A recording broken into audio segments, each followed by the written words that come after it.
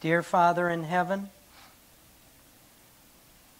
thank you again for the lessons that you taught us this morning in our Sabbath school lesson and in our sermon. Thank you that we have the privilege and the opportunity to trust and lean on you by faith. Thank you that you're there for us. We pray for the Holy Spirit to guide us this afternoon as we seek to understand which Bible we should read, which Bible we should use from the platform. And we just pray, Father, that as we study about the various Bibles today, that you would guide and lead us to hunger and to thirst after righteousness. In Jesus' name, amen.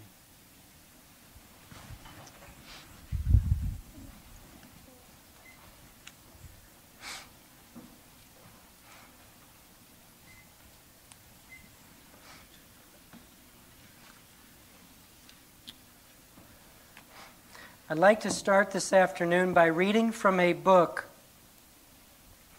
that if you don't have this book, I would strongly suggest you get this book. It's called Vatican Assassins. Vatican Assassins. This book is about 700 pages long, and it takes a look at the rise of the Jesuit order. And it comes all the way down to roughly the last major event it talks about that I recall was the assassination of John F. Kennedy. If you need an address, I would be happy to give you an address and or a phone number where you can order a copy of the book Vatican Assassins. In fact, as you notice on the picture on the cover, it has a bunch of spikes, and then in the middle it has IHS. This is a Jesuit symbol representing their power and authority. This is like their mark. And in the church where I went to preach last month in Los Angeles, right near La Sierra, after the morning meeting, when I had talked about how the Jesuit order had taken over all churches, a gentleman walked up to me after the service and he said, "Look." And I said, "Yeah, it's a nice pulpit, it's nice wood."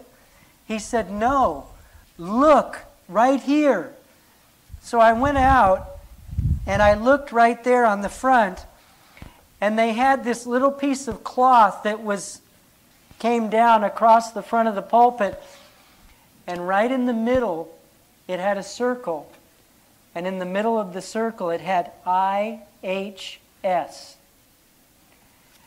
Now this was a Christian, they call it the Arlington Christian Church. But right here on the cloth was a circle with IHS on it. Identical to the picture on the front of this book. Now what that simply meant is that church was a part of and was underneath the authority of the Jesuit order. Now there's a man down in, I believe it's Coral Gables, Florida, by the name of D. James Kennedy. How many of you have ever heard of him? Dr. Kennedy. That's right, Graham. Dr. Kennedy. If anybody ever watches his program on Channel 55, and quite honestly, I have not, but I was told that if you watch the beginning of his program, one of the symbols that you will see that is an identifying mark of his ministry is that. You will see this sign at the beginning of Dr. Kennedy's broadcast. IHS. Tragically, many Seventh-day Adventists support D. James Kennedy. Anyway, on page 267 of this book by Eric John Phelps, he quotes a statement that came from a conference or a council that was held at Cherie in 1825. At this council at Cherie in 1825, this was one of the things that the Jesuit order determined concerning the King James Version of the Bible. This is quoted in a book called, The Engineer Corps of Hell. This is the statement. The Bible, the authorized King James Version of 1611, that serpent, which with head erect and eyes flashing threatens us with its venom while it trails along the ground, shall be changed into a rod as soon as we are able to seize it. Now, did you notice how the Jesuit order at Cherie, how they viewed the King James Bible? They said again that the King James Version is a serpent or a snake that gives out its venom. And they said, we have a goal, and that is to change the King James Version of the Bible. How would they do that? They would do that by introducing many different versions of Scripture. For 3 centuries past, the Jesuits declared, this cruel asp has left us no repose. You well know with what folds it entwines us, and with what fangs it gnaws us. So the Jesuit order views the King James Version of the Bible as a slithering snake that needs to be destroyed, and the way they would destroy it would be by introducing different versions of the Bible. Now, from a book that I feel is a very good authority, Our Authorized Bible Vindicated by Dr. B.G. Wilkinson, a man who in his own right understood the influence and the infiltration of the Jesuit order. In fact, let me just tell you a little story before I quote from his book. Dr. Wilkinson was the president of Columbia Union College up in Washington, D.C. in the middle 1940s. One day, as he was walking by to his office, he was met by several young theology majors, and they said, Dr. Wilkinson, we have real concern. They said, one new teacher in our college is telling us all kinds of different things that are different from what the other theology teachers are teaching us. And the young student said, what this new theology professor is saying, he's opening us up to all kinds of questions, but giving us no answers. So Dr. Wilkinson said thank you to the young men, and they left. Well, several days later, Dr. Wilkinson was going down towards his office, right past the wall where all the teachers had their little mailboxes. And as he went by, a voice said to him, you need to get a letter out of the new teacher's mailbox. Well, Dr. Wilkinson was a man of integrity, and he thought in his mind, he began to argue with his mind, and he said, no, I don't pull mail out of people's mailboxes. The voice said, pull the piece of mail out of the new theology teacher's mailbox. Well, Dr. Wilkinson did that. He took the piece of mail, went into his office, opened it up, and Dr. Wilkinson read a detailed description as to exactly what this young man was supposed to teach in his theology classes. And the letterhead at the top of the piece of paper, it was the letterhead of a major Jesuit college in Washington, D.C. Dr. Wilkinson sealed back up the envelope, put it back in the young man's mailbox. A few weeks or a week later, he called the young man into his office and he said, I know exactly who you are. I know exactly where you're from. I know exactly who's giving you orders as to what you're supposed to teach at this college. And Dr. Wilkinson said, we do not want you here. You are not welcomed, and your time at this college is over. The young man did not say a word. He rose from his seat, went out the door, and Dr. Wilkinson never saw him again. And that was in the middle of the 1940s. So if that was happening in the 1940s,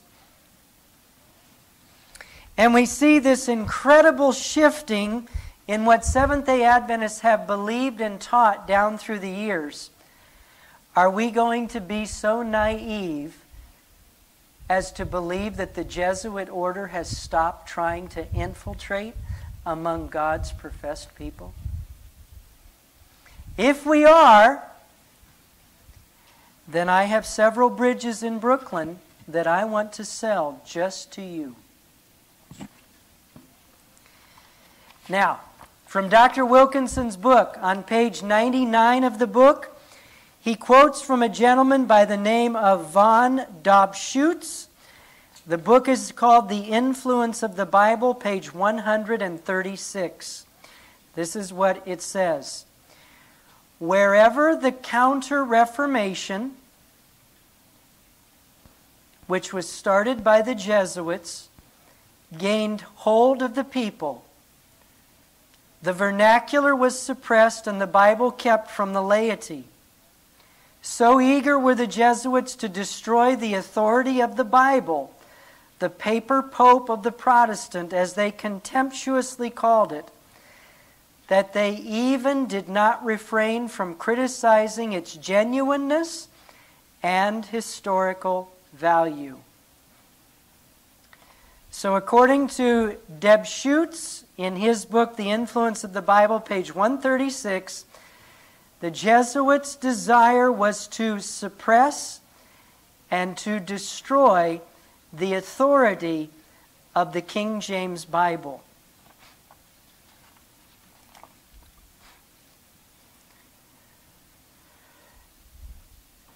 Now, something to keep in mind as we look this afternoon at different Bibles. The King James Bible, of course, was a product of Protestant England. And when was the King James Bible originally published? When was it? Just say it out loud. 1611. Okay, 1611. That was the original publishing of the King James Version of the Bible. Now, over the centuries, because of the archaic language of the King James Bible and the very dominant English in the original 1611 translation, there's no question that the Bible we have today, this King James Bible, comes from the 1611, but it obviously has been revised. At least 3 or 4 times, revisions have been made to the 1611 version so that we can read it in our American English language today. But the King James Version of the Bible that came into being in 1611 was the product of at least a 50-year struggle between Catholicism and Protestantism in England. We could go down through the history of the various kings. You have Edward VI, who was the only son of Henry VIII. He ruled from 1547 to 1553. He was a Protestant. Then, from 1553 to 1558, his half-sister Mary, or Bloody Mary, came into power. She was Catholic. Then from 1558 down to 1603 was the reign of Queen Elizabeth I, or Queen Elizabeth. And that was a time when England was very, very Protestant. There was a war that raged in England from 1550 all the way down to the early 1600s. And Protestantism won. And the King James Version of the Bible was an outgrowth of the victory of Protestantism in England. To the contrary, the revised versions of the Bible, whether it be just the plain old Revised Version or the American Standard Version, the Living Bible, the Moffat translation, Phillips translation, the Amplified Version, all of those Bibles were the product of committees that came about in England from 1880 and afterwards. And between the time of 1830 down to 1850, there was a titanic struggle in England between Protestantism and Catholicism. And in that 50-year struggle, Catholicism won. So the revised versions of the Bible, whichever one you can pick or choose, all of those revised versions of the Bible came about as a result of Catholicism winning out in England. So the King James Bible is the result of victorious Protestantism. The revised versions are the product of the victory of Catholicism in England. 2 different centuries, 2 different results. Now, what I'd like to show you now is the place from where we get the King James Bible from history. And then we're going to look at where all the revised versions of the Bible have come from as well. As you know, well, let me ask, and you can just shout it out. When was Jerusalem destroyed? When was that? 70 A.D. Thank you, Graham. That's exactly right. 70 A.D. And do you remember from Matthew 24? In fact, let's read that together. Matthew chapter 24. Matthew chapter 24, verse 15 through 18. Matthew chapter 24, verses 15 through 18. Jesus declared,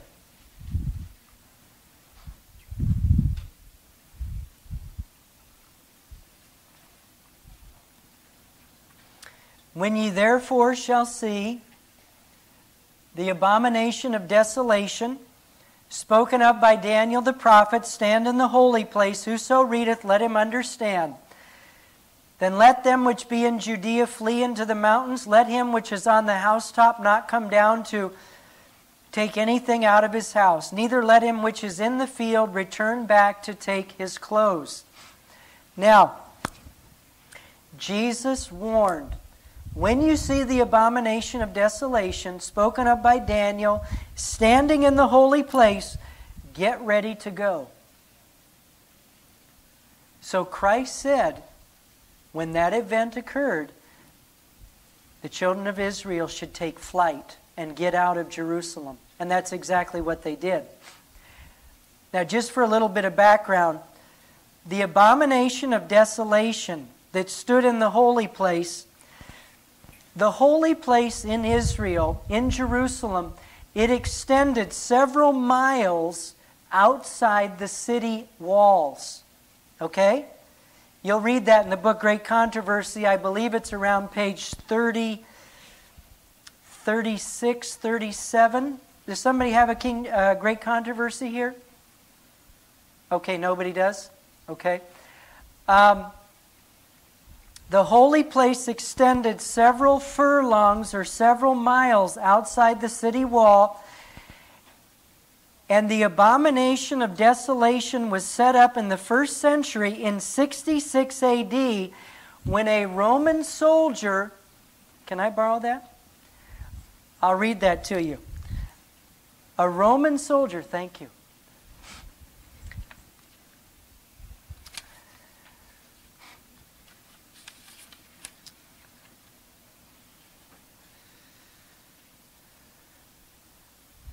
Let's see here. Okay, here it is.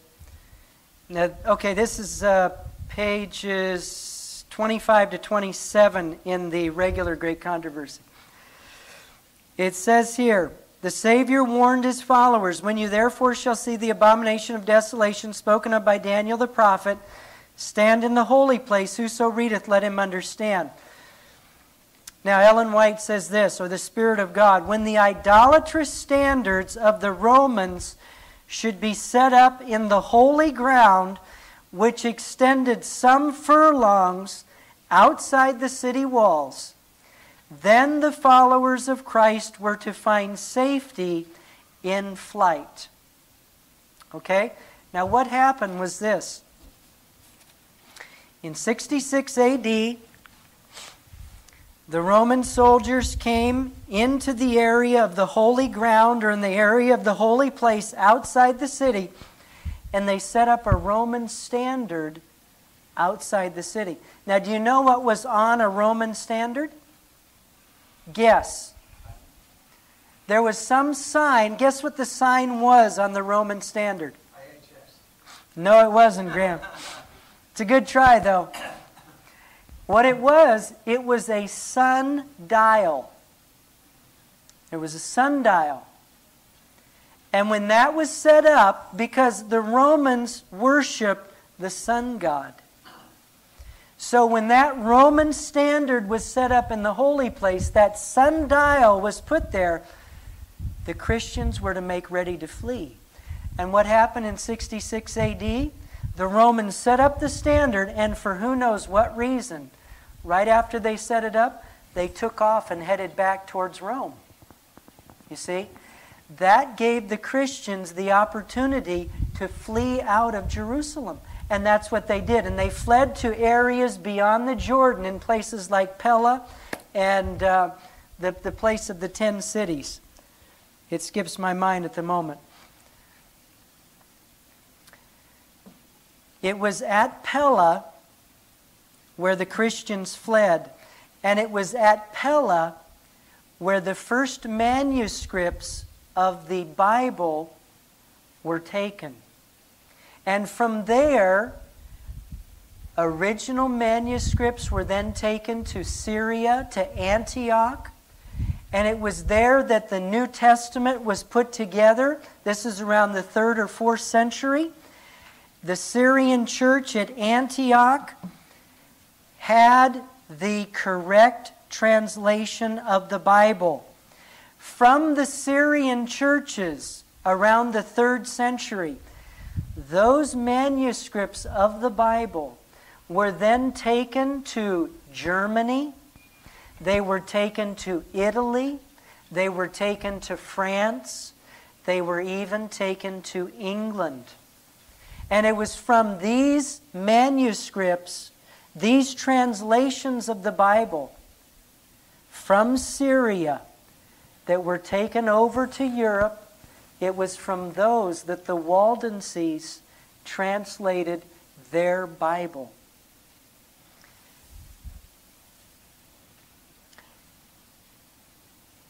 And it was from the very Bible that the Waldenses spread throughout Europe.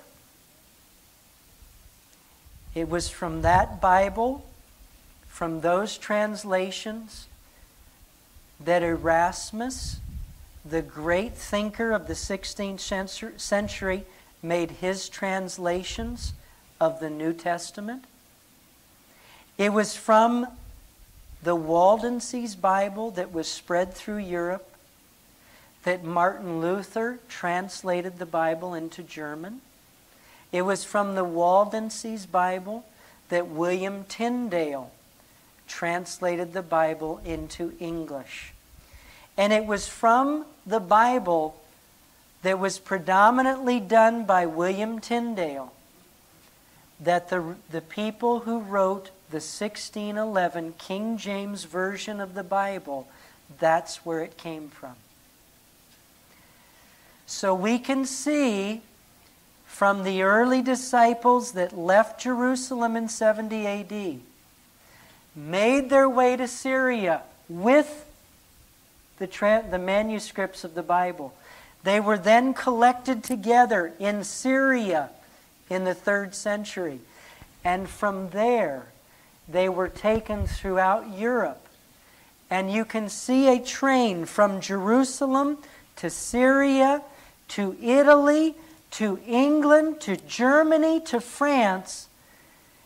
And it was from those that came the King James Version of the Bible. By the way,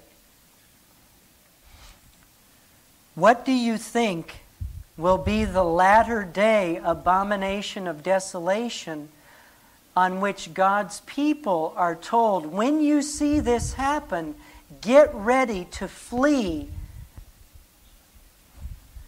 If in the 1st century it was a sundial representing sun worship, what do you think the latter day abomination of desolation will be that will be assigned to people to get out of cities? What do you think it'll be?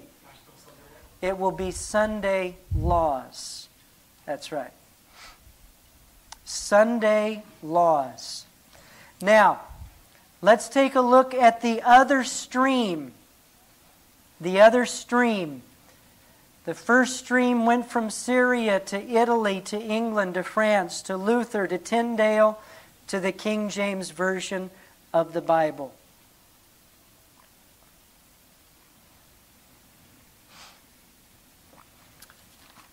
Now in Acts chapter 20, I want you to notice what Paul warned the church in Ephesus.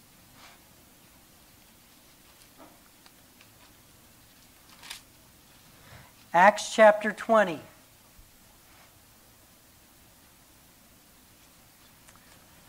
Verse 8 through 30.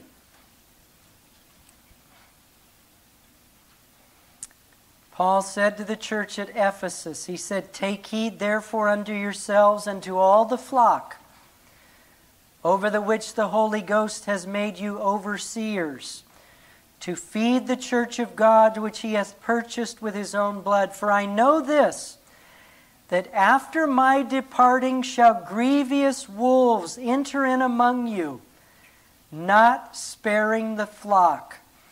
Also of your own selves shall men arise, speaking perverse things, to draw away disciples after them." So Paul warned the early church. He said, when I die, you better watch out, because there are going to be people who will come in, who will be like wolves, and they will devour you up. That's what Paul warned the church at Ephesus. And that is just about exactly what happened. It didn't happen at the time when Paul died, because Paul died around 63 AD. But after John, the beloved disciple, died, the one who was the writer of the book of Revelation, he died about 100 AD. And after he died, the Christian church became game for hungry wolves. And some of those hungry wolves had names like these. One was a man by the name of Justin Martyr, another man by the name of Tatian, two other men, one Clement of Alexandria, and a fourth one whose name was Origen. These four men did more to destroy the manuscripts of Scripture in the first 5 centuries of the Christian era. After the death of John, these 4 men came in and made all kinds of strange and weird additions to the manuscripts that were available at that time. And so, while the pure text stayed pure in Syria and made its way through Europe, there was a corrupting stream as well. And the 4 men I mentioned, they all lived in succession of one another. They all taught one another.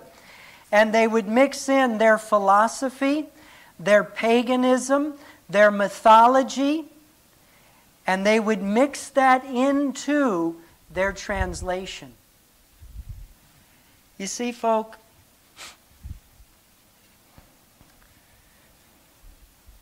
and we could look at our King James Bible. How many of us believe in a place called hell? How many of us believe there's a place called hell?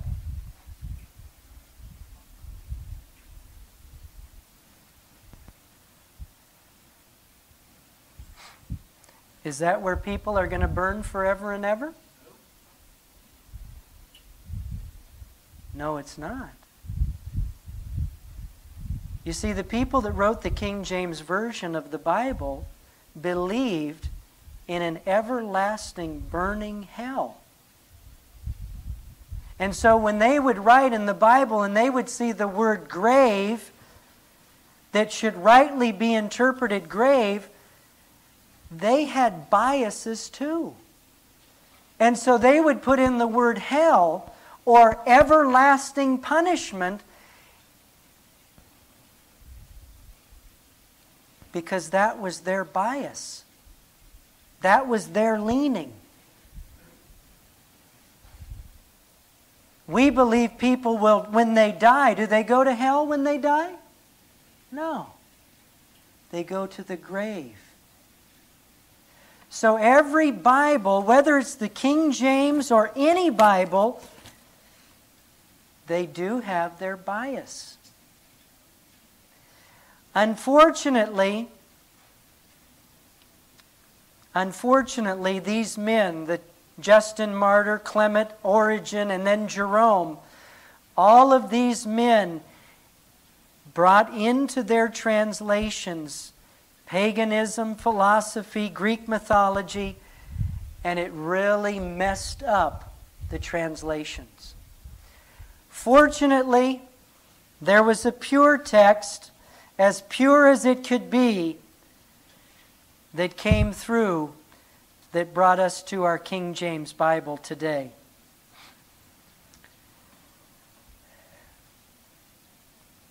From the time of Jerome, in about the 5th century, down to the Council of Trent in 1545 to 1563, we find this blending of all kinds of ideas from different places, mixing in with translations, and from those we arrived at a Vatican manuscript, the Sinaitic manuscript, the Vulgate or the Latin Bible, and it was from there that we then come down to 1582, and we have the Jesuit Bible called the Douay version, which is the English Jesuit version of the Bible. And from there, from the Jesuit version of the Bible in 1582, it was from that Bible and that stream come all the other versions of Scripture. All of them. Revised Version, American Standard, American Revised, Living Bible, Amplified, New Jerusalem, Moffat, Phillips, all of them come through that stream. It was during the time of the Council of Trent, 1545, under the Counter-Reformation. The Jesuits condemned the Protestants' teachings on the Scriptures. I'd like to read just a little bit of that to you. At the Council of Trent, this is what the Catholic Church and the Jesuit order declared. Number one, that the Holy Scriptures contained all things necessary for salvation, and that it was impious to place apostolic tradition on a level with Scripture. Now you believe that, don't you? The Jesuit order condemned that. They condemned that. They believed that apostolic tradition or Catholic tradition and the Bible are equal. Number two, at the Council of Trent, they condemned the idea that certain books accepted as canonical in the Vulgate were apocryphal and not canonical. What that simply means is the Protestant reformers believed that certain books that had been added to the Bible, like the book of Enoch, the book of, like Judah Maccabees, or the book of Maccabees. These are all a part of what is called the Apocrypha. Those were added to the Bible by the Jesuit translators. And the Catholic Church condemned the Reformers because the Reformers rejected the apocryphal writings. Number three, they condemned the idea that the Scriptures must be studied in the original languages and that there were errors in the Vulgate. The Vulgate, of course, was the Catholic translation of the Bible during the Dark Ages. And number four, the Jesuits condemned the idea that the meaning of Scripture is plain. They say it's not plain. And they said the only way you could understand Scripture is by the Church Fathers. The Protestants said any man can understand the Bible for himself.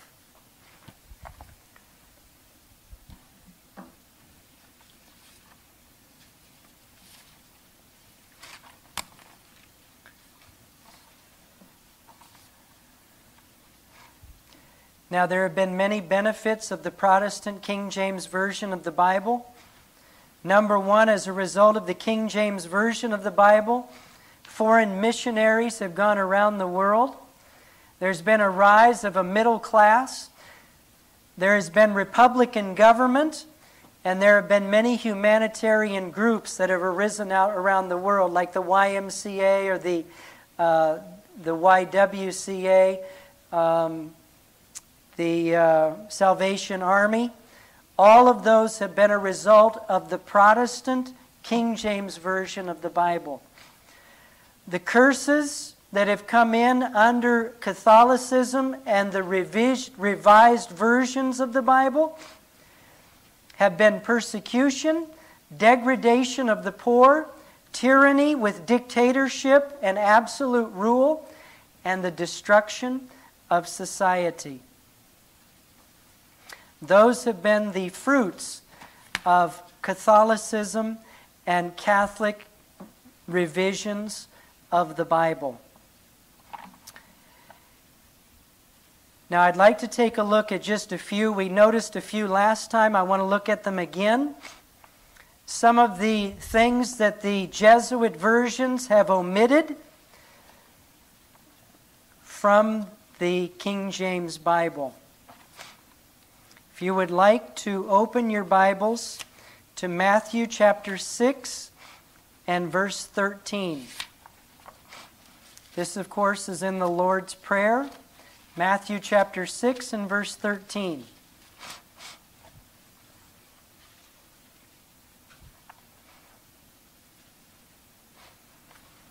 Matthew 6:13 says, "And lead us not into temptation, but deliver us from evil. For thine is the kingdom, and the power, and the glory, forever.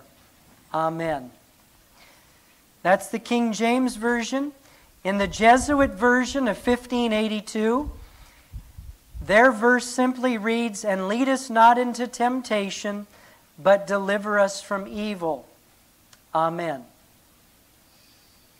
The American Revised Version, notice how closely it ties with the Jesuit version. It says, "And bring us not into temptation, but deliver us from the evil one." Big difference, isn't there?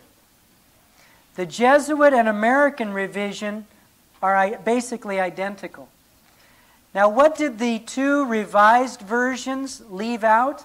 They left out these words, "For thine is the kingdom, and the power, and the glory forever." Now, what does the end of that verse say? Who does it identify who will set up His kingdom? Who does it identify? Say it. Our Father. Our Father. And who do we think of when we say our Father? God. So the King James Version says that God is going to set up His kingdom, and He will rule the world. But who does the Catholic Church think is going to rule the world? God? No. The Pope. One of the reasons why the Jews have been killed for centuries by the Catholic Church is because the Jews believe when their Messiah comes, He's going to set up His kingdom. And so the Catholic Church kills the Jew, because if all the Jews are destroyed, then who will the Messiah come to set up His kingdom for?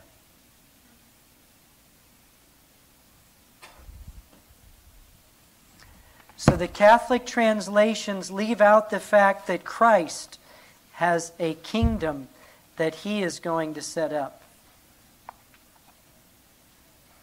Let's take a look at another one. Luke chapter 2 and verse 33. Luke chapter 2 and verse 33.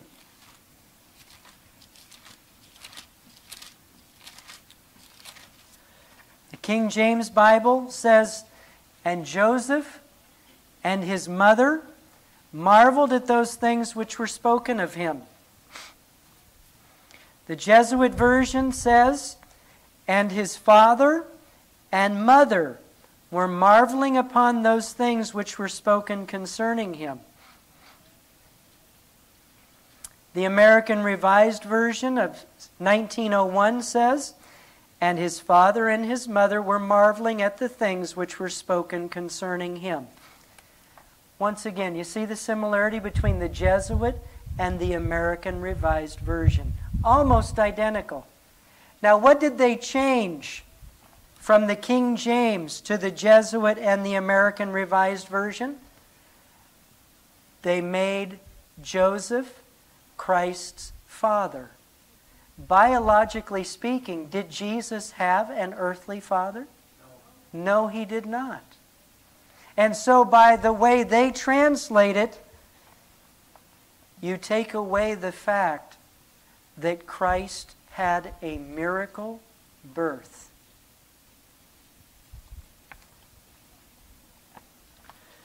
Luke chapter 4 and verse 8. Another passage that is shot at.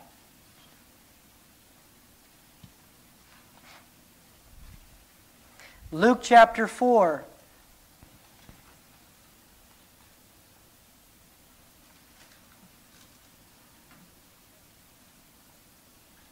Luke chapter 4 and verse 8.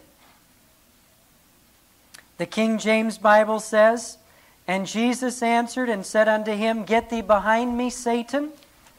For it is written, Thou shalt worship the Lord thy God, and him only shalt thou serve. The Jesuit Bible of 1582 says, And Jesus answering said to him, It is written, Thou shalt adore the Lord thy God, and him only shalt thou serve. The American Revised of 1901 says, And Jesus answered and said to him, It is written, Thou shalt worship the Lord thy God, and him only shalt thou serve. What did the Jesuit and the American Revised Version leave out? Satan. Get thee behind me, Satan. Okay? Why? Can you remember another time in Scripture, in Matthew chapter 16, when Jesus said, I'm going up to Jerusalem because it's time for me to die? And Peter took him aside and said, Be it far from thee, Lord. May it not happen to thee. And Jesus turned and rebuked him. And what did he say? He said, Get thee behind me, Satan, for thou art an offense unto me. So the very same term that Christ used here in Luke chapter 4, that he applied to the devil in Matthew chapter 16, the very same term was applied at Peter. And who did the Catholic Church feel their church was founded on? Peter. And so they get rid of the term because it's getting just a little bit too close to their founding father. And so they take out the term, Get thee behind me, Satan.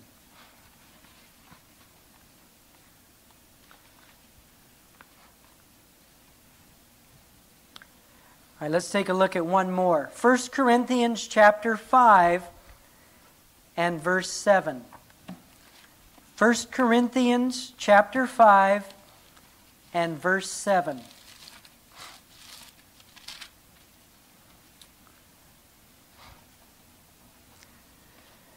The King James Bible says, Purge out therefore the old leaven, that ye may be a new lump, as ye are unleavened. For even Christ our Passover is sacrificed for us.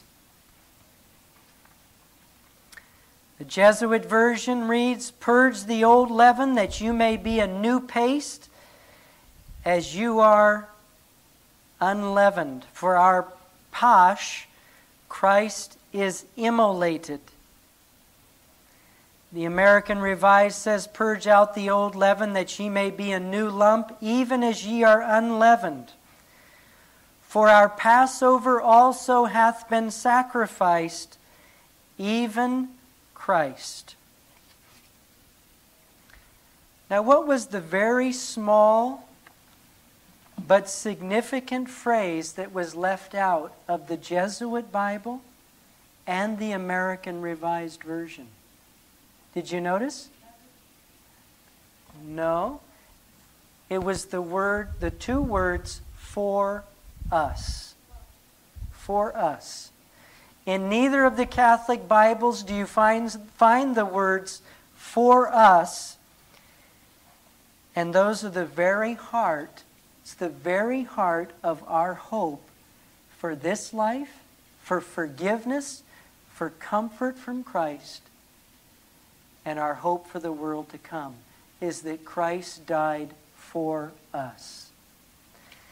Both Catholic Bibles leave that very important phrase out.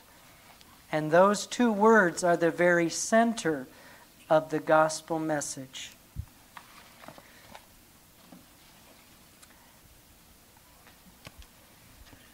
We can be very thankful today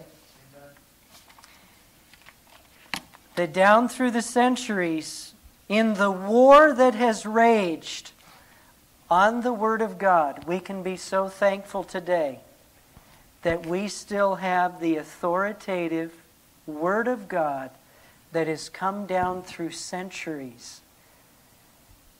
and I rejoice that it's still intact in 2002. Let us pray.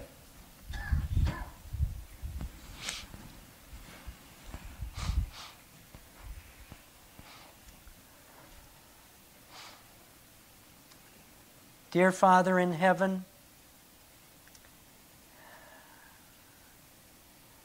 help us to hunger and thirst after this word. Help us to hide this word in our hearts that we might not sin against Thee. Thank You that if we continue in this word, we will know the truth and the truth will set us free. Thank You that by this word we can be cleansed, we can be changed forever. Bless us all with that experience and help us to defend the great King James Bible that has come down to us through so much suffering. Help us to be willing to suffer. In Christ's name we pray. Amen.